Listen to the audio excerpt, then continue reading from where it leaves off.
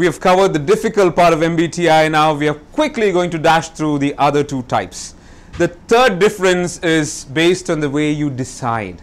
Are you a thinker, somebody who makes decisions using his head, or are you a feeler, somebody who makes decisions based on your heart? Let's look at the details. A thinker is a person who's always using logic and who's using reason to analyze problems. So if you're a thinker parent, if your child comes and says, "Dad, I want to buy a new toy, I found this new toy," you will of course tell him, "What have you done to win this new toy? Last week I bought you a toy," because he's using logic.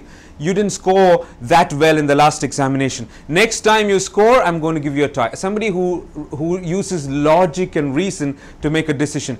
This is a person who focuses more on fairness than to be loved. Okay, so if he has to give feedback to his boss or to his employee or to his associates, he doesn't have a problem. A thinker is not going to say, "Oh my God, if I give this feedback, is this person going to feel bad?" No, the feedback has to be given. If a credit card company calls a thinker and keeps talking on and on, he'll say, "Please don't disturb me." He has no problem in saying no. And he's usually a very cool person. He's not the one who will fly off the handle and go red in the face, because he has got good control over his emotions. This is a typical T person. He doesn't have any problem handling difficult situations. Now let's look at the other part, the life of a feeler. Okay, now the feelers are also thinkers in a way. They think, but finally when they take decisions, they take the decision from the heart. They are extremely good at understanding people and their viewpoints. Okay, they get along with people very quickly. They're very good at understanding people. For them, it's not logic. They don't believe in logic. For them, it's about people and the problems. What concerns them mostly are the way relationships are. "Oh my God, how can I say no? He'll feel bad. Oh my God, how can I be tough with him? I don't want to lose that relationship with him." Because of that, these people usually will really try hard before they say no. They don't want to say no. If you borrow something from a feeler and don't give it back, he's going to find it extremely hard to come back and ask you. You know why? Because he's concerned as to whether you will feel bad. He's very careful to hurt others. Think about this. Your child and yourself. Are you a thinker? Thinkers also feel, by the way, but finally when they make a decision, they make a decision using their heads. I'll give you a simple example. Your son comes back home after playing soccer. He's extremely tired and he says, "Dad, I don't want to do homework today." If you're a thinker, you'll say, "No, you knew that you had homework to do and you willingly went and played football, so make sure that you take a wash, finish your homework before sleeping." But if you're a feeler, you'll say, "Oh my God, look at his face. You know, he's so tired. Let him sleep. Homework is not important." If you get a job opportunity from another emirate or from another country, if you're a thinker, you'll say, "Wow, better incentives, better salary, let me go." But if you're a feeler, you'll say, "Oh my God, my son's friends are here. You know, we love this neighborhood. We love this place. We've been in this building for a long time." So make a choice. Is your child a thinker? That makes him a T. Or is he a feeler? That makes him an F. Now let's talk about curious. If you are a thinker or a feeler, do you think the job of a doctor suits you more? Okay? Which suits the profile more? Will a thinker do the job of a doctor better, or will a feeler do the job of a doctor better? Well, I think the answer is obvious. If you're too much of a feeler and if you have to make a surgery, if you have to treat small kids, I'm sure your hands will start shaking, you know, and you'll not be able to do an objective job. So feelers, of course, have excellent careers. You know, they can be counselors, they can be trainers, they can be teachers, they can be in the media, they can be in advertisement. Any job that requires understanding the pulse of people, understanding how people feel, feelers do a better job. Finally, we come to the last distinction, and that's about the way you act, the way you behave, the way you structure your work. You can either be a J or you can either be a P. Let me explain. A J is a person who always likes to plan ahead. So if you have an event coming up, if your son has an event coming up, it could be an exam, it could be an event at school, and if he's always planning 1 week in ahead, I'll do this, I'll do that, then he's a J. J's like making lists. Are you a J? If you're a J, you'll have lists all over, a list on your fridge, a list on your computer, and whenever you strike those items from the list, You really enjoy it. It's as if you're really accomplishing something. I want to finish it off. A J will never keep things pending. So if you're a J, you will renew your Emirates ID card even before it's expired, or you will renew your insurance card as soon as it is expiring. Okay, you don't like to keep things pending. Yeah, you enjoy being decisive. You like to finish things completely, and you don't bother about deadlines because you'll finish your job much before. Is your child someone like that, who finishes his jobs much before deadlines, who does everything in a very systematic manner? Or is your child a P? Who is a P? A P will not work until the last moment. P will try to keep it open, will try to keep all his options, and at the 11th hour he gets a surge of energy as if lightning has struck him, and then he finishes things at the last moment. So if he's got an event next week, today he's not even bothered. He doesn't even know what date the event is on. He will think about the event only on the last day. Okay? Just before the event, he gets his energy and he finishes things up. So that's how a P is. So think about your child. Is he a J or is he a P? If he's a P, he loves flexibility. Because he doesn't decide beforehand, he likes to think about all the options and he'll bring creativity into it. He will do it this way, or maybe he'll do it that way. It's extremely interesting to work with a P because you'll keep getting different options. Let's do it like this, let's do it like that. They turn work into play. Okay? For them, life is a party and not very structured. Now, there are people who are J's. Just imagine if you're a J, how will you plan your next holiday? Your ticket would already be booked. 1 week before the trip, your bags are in place and you're ready to go. A P? Oh my God, do I have to go for a holiday this time? He rushes to get his tickets, and then at the last moment he's running to buy a new bag. That's how P's are. But if your parents are frowning hearing this, let me tell you, okay, P's have a lot of advantages.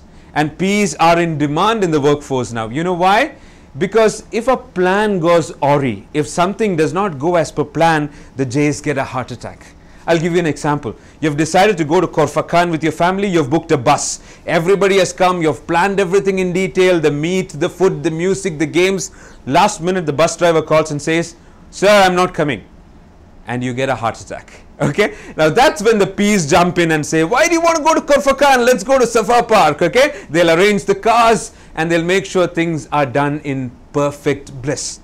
Now that's the power of P's. So there are a lot of jobs where things don't move as per plan. In those kind of plans, J's do get heart attacks. They don't perform well. "You didn't tell me in advance," is the typical response. That's where P's do a much greater job. I have a small video for you which clearly explains the distinction between a J and a P. Okay, take a look at that and you will be able to make your selection. Can I request the studio to play the video, please?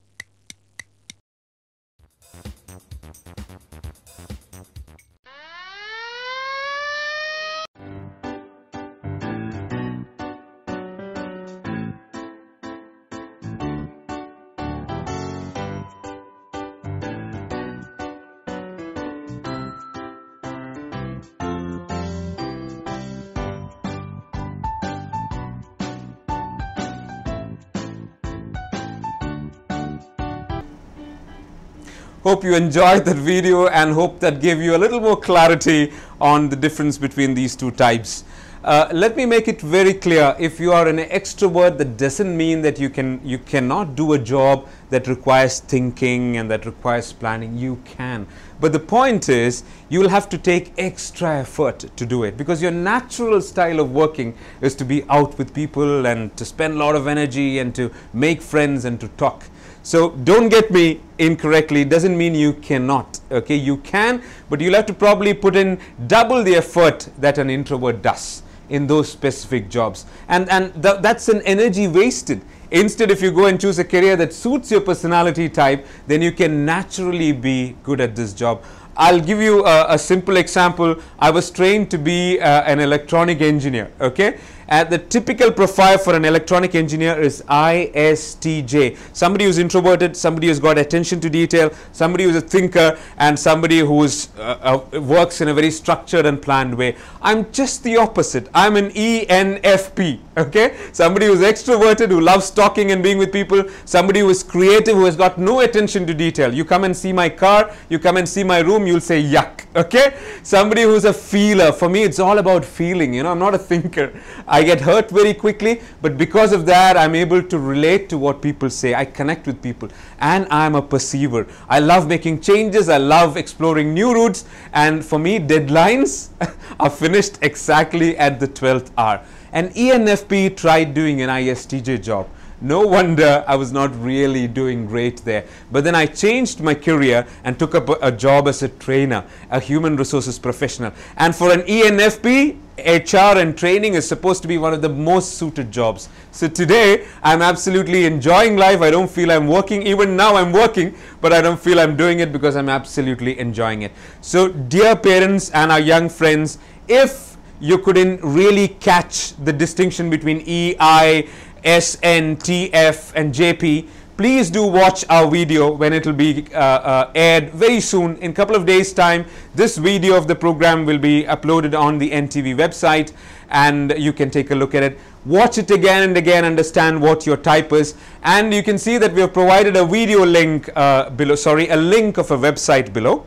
Once you've decided what your 4-letter type is, are you an ESFP, are you an ISFJ, are you an ENTP, visit this page. Whole lot of wonderful information is there, plus it tells you what your preferred jobs are. Okay, jobs that allow you to be yourself, jobs that expresses your strengths, jobs that will take you towards becoming leaders, not as dreary followers who are not finding lucky breaks. So it was a great pleasure to be with you today, to explore and share this awesome tool of MBTI with you.